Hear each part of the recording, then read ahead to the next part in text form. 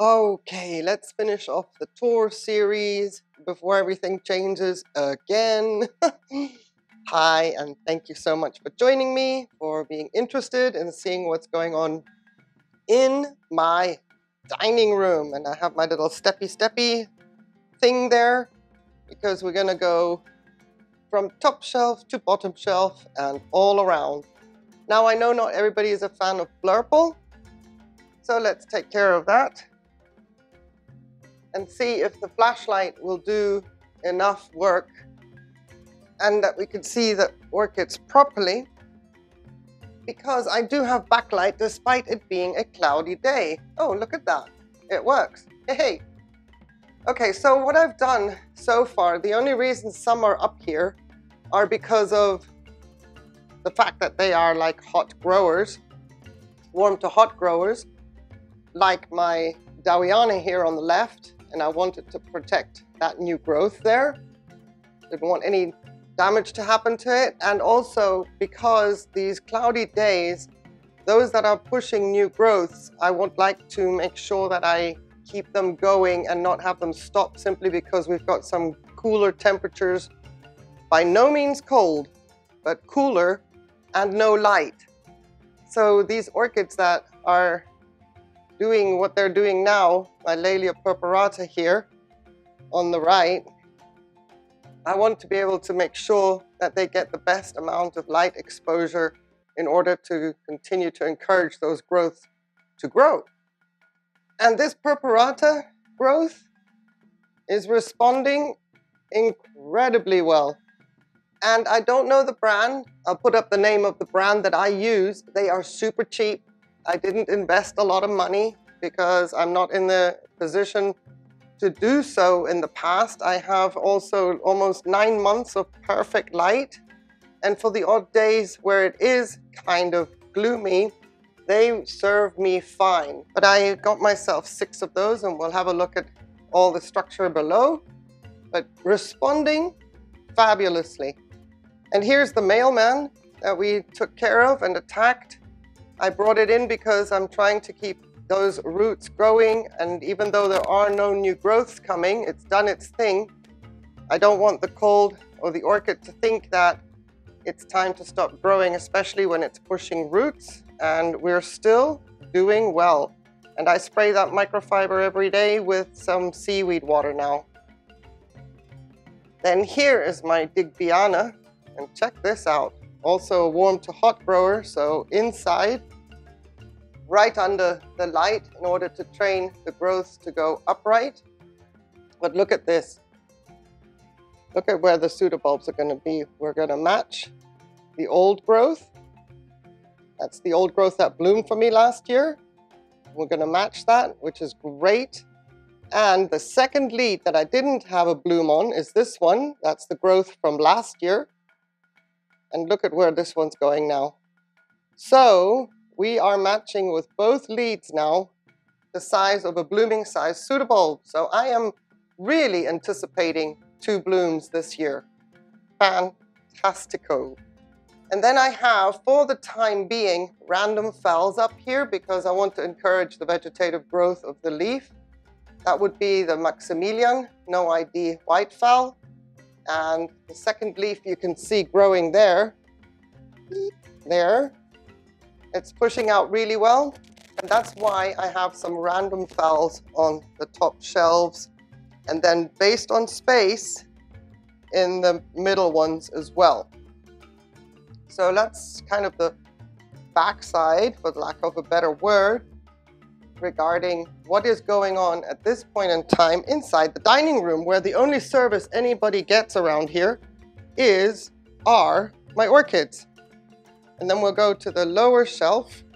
That looks a bit dark on the screen, but I think it's going to be okay. So everybody is kind of facing the light and according to their leaning. On this shelf, I have the light strip in the middle because I've got them all staggered.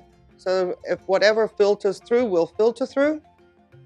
So these guys, here's my little Doriatonopsis Elmhurst and my Lundii, my little Laelia Lundii. which is doing great, is actually now established in the semi-hydro setup. I don't know for how long because, as you can see, it is a climber. But I've got new growths coming out from all leads. One here, one there,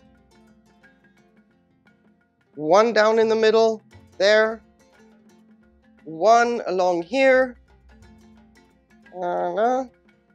and in this one I've got one, and there's another one that actually has two leads pushing out. There's another one there.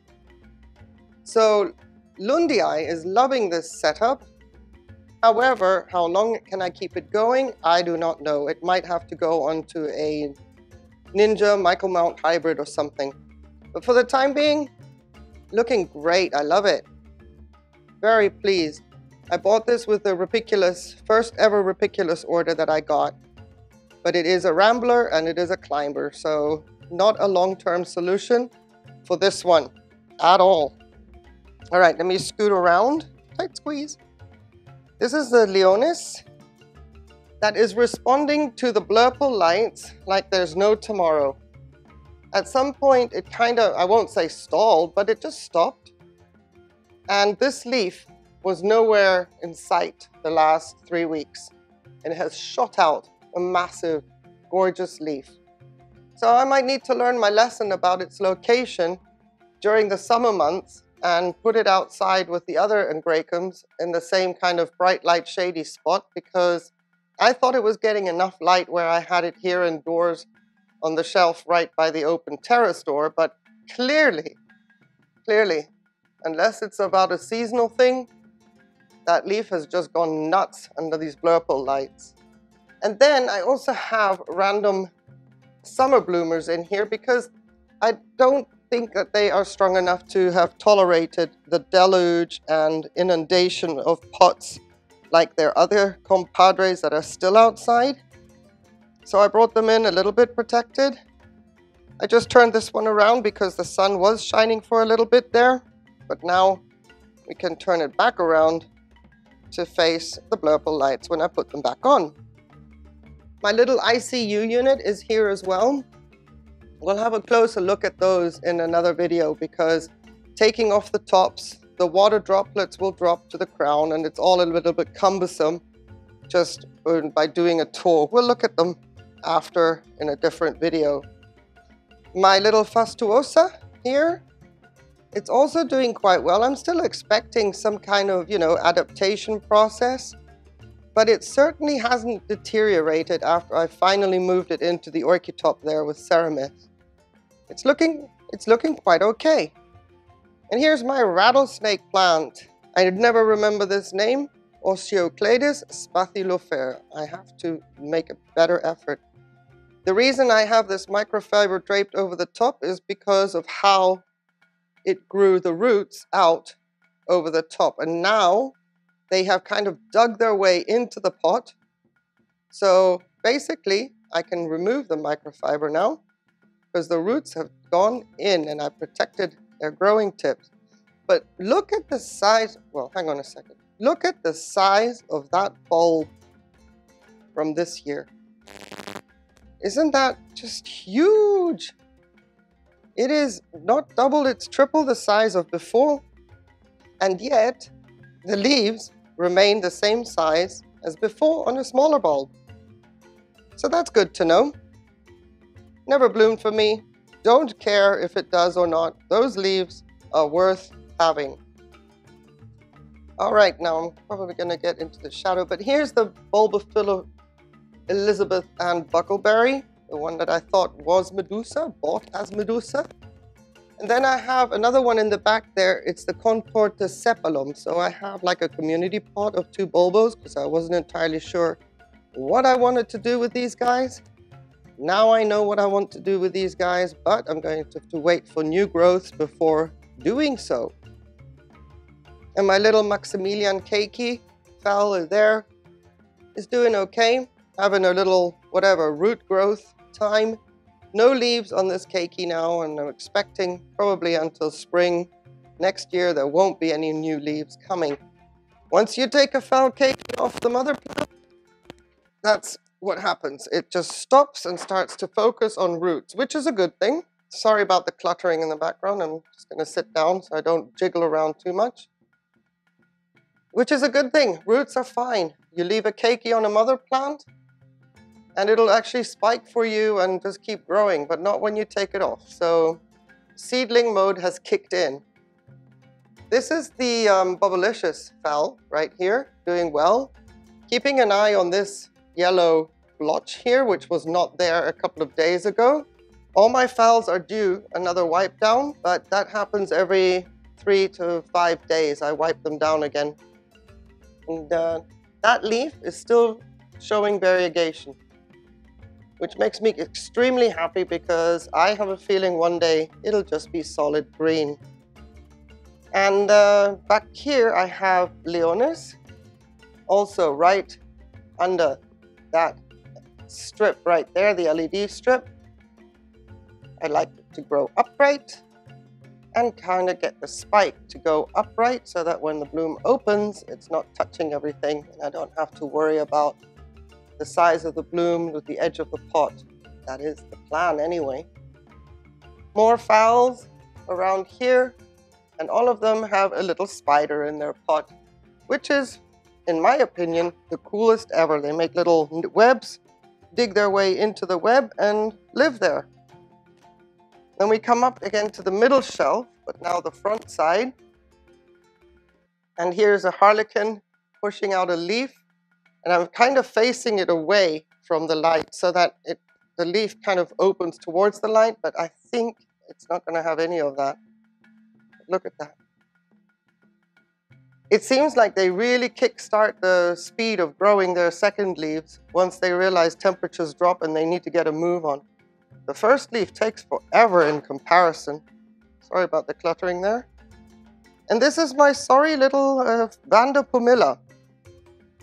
So I still have an active root there, but it doesn't appear to be too happy. I've cut a lot of the edges off. I've lost 3 leaves already.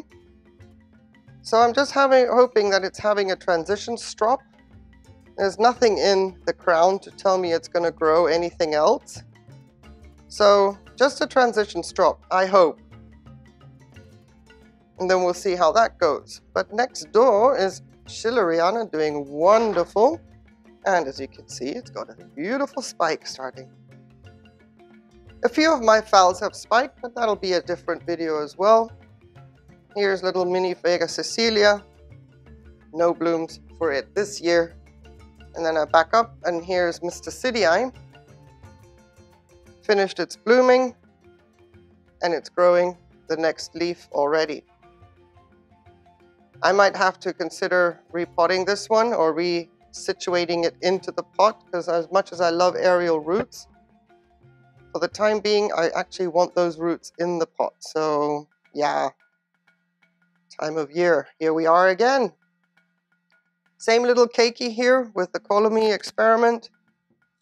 It's a seedling, no new leaves or anything, but it's not dead.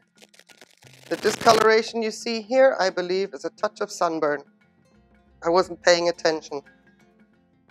That's all I can see. There's no other problems with this little one at this point in time. And here is my sickest orchid, my really, really, really weak gracilis. That I have that one new growth there that I'm counting on. You can see how tiny this orchid is against my nail. That's all I've got to hopefully get it to survive. Oh, fingers crossed. I'm not even touching that back leaf there that's come off. That one right there. I'm not touching it. This thing needs to just... I need that one growth to make it. I'm saying that if that growth doesn't make it, then the orchid is a goner, because the scale damage that it's got is astounding. And yeah, there's a glimmer, but that's all it is of hope. And then here's some more summer bloomers. Let me show you, oh yes, excuse me while I maneuver. Let me show you, finally, Coleogeny Lime Bay has stopped blooming, and it's been a full year cycle. No more blooms until the next new growth comes, but that's okay. I am quite happy to have seen this orchid for 12 months non-stop, and at one point we achieved 2 spikes. So I'm just going to go around again, and from the top shelf show you my little Dawiana aurea. This was the new acquisition, and I am losing that new growth, unfortunately, but I am getting new roots. So yin yang, good on one hand, not so good on the other. What a shame. I even brought it in to protect the new growth, but nope, didn't like. I have, you know, little eyes down here that I hope will then eventually take over. But for now, okay, we're focusing on root growth, which is fine. And that lives on the top shelf. So now we're on the lowest shelf. I have, sorry for the shaking, sorry about that. I have all my paths down here. This one is doing pretty good. This is my Gloria Naugel. And my Iona I wanted to show you, because look, I've got a bud forming here and another one coming around back here. It's the first time she's going to bloom with 2 blooms, which is wonderful. What a little vigorous orchid she is. The little fan in the back that bloomed last year is starting to die back. But 2 blooms? Coolio, I'll take it. My Spicerianum is doing well. It's giving me another little fan back there. I have to be ever so careful when it comes to flushing. My Belatulum, not so much. Too much sun. The angle of the sun got down here and I wasn't paying attention. Yeah, I'm not sure this one's going to stand a chance, which is a big, big shame. Oh well, I still have another little piece of Belatulum right here. But it's done kind of well. It's got a little leaf that actually grew and extended. I raised the sphagnum moss up around again a little bit, and there seems to be a root, so I don't know how that's going to go, how that's going to develop. Anyway, win some, lose some, and Belatulum looks like it's going to be out the door. Just a little bit too much sun, unfortunately. But in the back here, I've got the mint chocolate doing fabulously. If it is a mint chocolate, I'm starting to doubt it, because the vigor of this orchid, it's slower than the Lindley-Kupowitz, which I'll show you right now, but it seems to have similar attributes. So this could be a Lindley-Kupowitz, and it's just a younger one. I love it. The leaves are fabulous. Here's Delenati, or Delenatii. Very, very slow growing, but that center leaf has at least done some moving in the last 6 months. My Podangus is also doing fabulous, losing 1 leaf, but the center leaf has pushed out since it's been under these lights. So the light strip here is right above the Podangus and right above the Gojo Fukurin, which is now also growing another leaf. So as much as I think that I would love to have like a Spider Farmer grow light and all that, but these cheapo blurple lights, goodness me, they're showing me some results, and I suppose that's all I need to see. And here is a little seedling that we transplanted, up-potted. It's a little Cattleya. I'm not going to take the tag out, but it's like the Melina, a cross with Blue Sky, Blue Dreams or something. Tiny little seedling, but there's a new growth now coming out since it's been inside. And we can also say, hey, timing, and you know, maybe it was its time, it could be coincidence. But since it's been inside the last almost 6 weeks, under these blurple lights for an extended period of time in the evening, new growth, what can I say? Then here's the other one from the same company, Cattleya Blue, on eBay. And here it is its new growth, and another new growth coming on the second piece as well. So I'm not complaining about anything that works and doesn't cost a fortune. 𝑫'𝑯ô𝑚𝑬 lowi has been inside for quite some time. Normally it was right by the glass window, but now that I have the lights on, I have put it back to enjoy right underneath that light strip there. So I've moved it back there, and well, you know, at least it's established in its self-watering system. That middle leaf is now, as far as I can see, much stronger and predominant.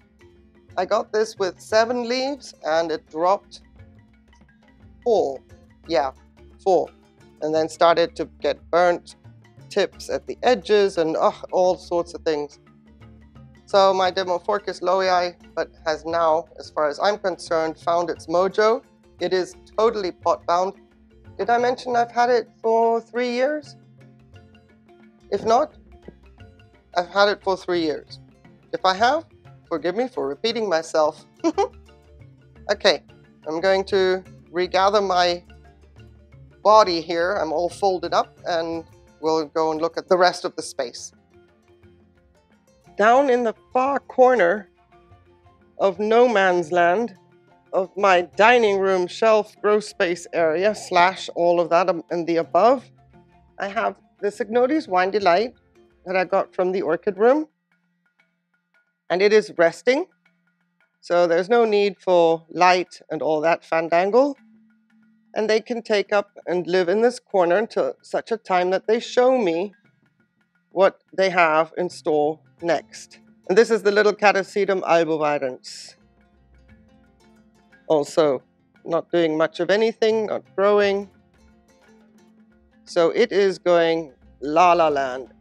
That's where they rest, down in the bottom here, and eventually my other ones from outside will come, and they can also stay down in this lower shelf tucked away in the corner, not taking up space, prime real estate that is much needed by others.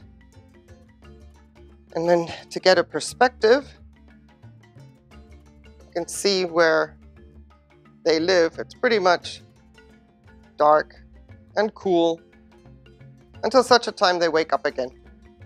Now this is going to be interesting with backlight and a flash on. Oh, it's working. Oh goody. So here's my multiforme crossed with Capricornu. This pot was flooded accidentally during the rain. The angle of the rain came in and I didn't realize, and this new growth was down here completely flooded out. The water level was all the way up to here, and I thought it could be possible that I've lost this new growth, but look, I have not. And I have not lost the roots inside either, so yippee! And what a stonker it is. This is going to be one to watch. I already have quite a long cane all the way, excuse me, up there, yep. And I wonder if this new growth, I've not seen it that thick ever before from any new growths. And my back to rescue wildcat here is trying to spike. Successfully spiking, but I'm giving it a few more weeks to trick it to think it's going to bloom, and it's coming off because Dum here sent it back into rescue mode, and it's not going to bloom until next growth or until totally secure in the pot. And what was supposedly a Goliath, red wine delight, is probably a Lycaste. That growth has matured almost. The pseudobulb is not quite the size of previous ones, but we're working on it. At least it's alive. It's the first time it's done anything in about 1.5 to 2 years. And the roots have gone through the pot and down and are now in the reservoir. So it's not a lack of roots that's going to be the problem. Here are my little seedlings, except for the Sophronites. There, the coccinea is back there with the growths. Some of the growths that are growing upright. Let me, hang on a second. Some of the growths that are growing upright, I have no problem positioning them the way they are. These are the two new growths in the back here that I'm keeping my eye on because I don't want them to go down in the media. I want them to come up. So that's why they are not facing the light, keeping them away. And this is a Leopoldii cross, me and Leopoldii. Sorry about the dust. That's the next thing on my list of things to clean, all my little seedlings. But for the time being, we've had so much light, I wasn't worried about some dust. But now, I just wanted to get this video in because I can clean even with the lights on, but not do a video with lights on too well. Laelia crispa, one whole summer of this. Oh my goodness, another iricolor symptom here. Very slow, still not stable in the pot. The moss has grown nicely. There's that. But yeah, I am hoping that when this growth matures a little bit more, that I will get some new roots because those back bulbs are desiccating and they need some more help. Slow grower, I was totally unaware of that fact, but it is. And here is the little Maxima cerula from the orchid room. Fabulous. New roots growing in just as well because the other ones are failing. But yeah, this is looking good. Another year of this one in the pot and then we can graduate it to a bigger pot. And the pièce de résistance for the time being in this space is my gorgeous, gorgeous Tigriana cross. Now somebody gave me the name in the comments and I will put the name up on the screen. I do not remember it yet. I haven't kind of tried to remember it, but I really appreciate giving that cross. Someone in the comments, but this is just, oh, beauty, perfection. And she smells all day long, not just at night, all day. Fabulous, and the fragrance is the Tigriana fragrance, but a little bit more powdery, as opposed to so citrusy like a Tigriana. This has got more of a powder smell to it. Delish, we love. And down here I have some renegades. Renegades because of me and renegades because of others. This is Nanipuakea Dogashima, renegade because of me. The setback, but you know, starting to grow roots now.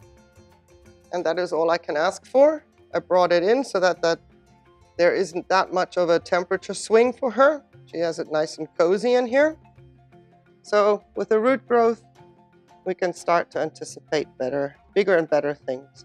I would like to divide her, but I'm not going to until such a time that she is healthy and strong and can sustain two pieces. And here are my two Francis Fox. And again, this is a long video, one of which is still languishing and it's going to bloom. And I'm so tempted to take that off because she is not stable in the pot, but I have to wait and see what happens. She has not been stable in the pot from the moment I bought her. The second piece back here, let's see, not piece, but the second Francis Fox, this one right here, is gorgeous. It is now growing another new growth, and I'm really sorry about the angle. Maybe I should have thought this through better. This new growth here is looking brilliant, and with that, eventually, I have an orchid that will look the part because all the new growths from this one don't look like they are struggling. So this Francis Fox is coming into her own, and eventually I can cut the nasty looking back off. And this Francis Fox right here, yeah. Although the other one has never bloomed, and this little sorry thing is blooming, like trying to convince me, you can keep me, I'll get there, you can keep me, so okay. And then in the back here, I have the Cattleya rex, that is also a little bit of a sorry candidate. extremely, extremely attacked by scale this year, but I've got that under control. I have not seen scale on her for months now. But growing new roots. And that to me is always the biggest sign of hope, like I would like to see with my Laelia gracilis. And down here, simply because, just repotted, Moscom has moved indoors by the light when the sun does shine, and just keeping her stable for the continued root growth. And I think maybe that the problem with this one for not blooming was because there's not enough roots to sustain blooms. So we're going to be working on that. And look at this. I always love this. Aren't these freckles spectacular? And that sheath. I think it's just extraordinary. And then down here, my Dendrobium tangerinum. Still got those little roots there on the hob material that I keep moist. And those little growths are starting to leaf out. If any of these two make it, I am just going to be, very, very surprised, pleasantly surprised, because this orchid was on her way out. And then there's suddenly little peaks of green. Incredible. And here's my Kibana, also inside, still getting babied. And it moves under the shelf to the blurple lights after it has had enough airflow to dry that root off, because I have to still aerial spray that. So it's all a little bit of a process with this one. Take it away from the shelf to spray it, leave it until it dries out a bit, and then put it back on the shelf. Here I have two very, very sickly Tolumnias that were doing quite okay during the summer, and then suddenly decided to crash. So they've been inside for several weeks now. And then just to wrap this up very quickly, my Phaeus propagation project, 1 of 5, I have one left. And it's still holding on. I've got one blackened leaf there, but yeah, it's still holding on. We'll see how far that goes. And then here is my Lindley Cooperwitz that I mentioned earlier. It has that beautiful foliage. It has some gorgeous fans coming up. It's very vigorous. And that's why I'm saying, I'm wondering if my mint chocolate isn't the same as this. I don't know. And then I have my first Paphiopedilum ever that I bought off the rescue table. And 2 years later, look at this. I've got 1, 2, 3 wannabe spikes and buds. So after 2 years, at least I see signs that it wants to amount to something and show me what it is. Now I'm assuming that this is just a regular American hybrid, some kind of bloom, because none of these others would be in our garden centers, and especially not on a rescue table. But who cares? We got it through. And I have to start protecting roots. Check this out. Look at this root tip. Okay, lesson learned. Microfiber a go-go. It'll come right across here for a considerable amount of time, keeping that root wet so that it doesn't dry out and gets right into the media. Because the new growths are already pushing. Got 1 and 2. So we're going to make sure that they can stick around and those roots can go down. This is awesome. Right, I got it. I did it. I've got the tool. It's a long one, although there's not that many orchids inside, but you know, there's a little story to tell on each one. Sorry, I do get carried away when I start telling orchid stories. But thank you. I just wanted to sign off and say thank you so much for everything, for your support, for your emails. You know who you are. I really appreciate it. There are actually no words that are sufficient to say how grateful I am for your kindness and your comfort and your support. So, from my 𝒓𝒂𝒏𝒊𝒏𝒈 across and my dining room, thank you everybody. Have a wonderful, wonderful day. Stay safe. Take care. Bye.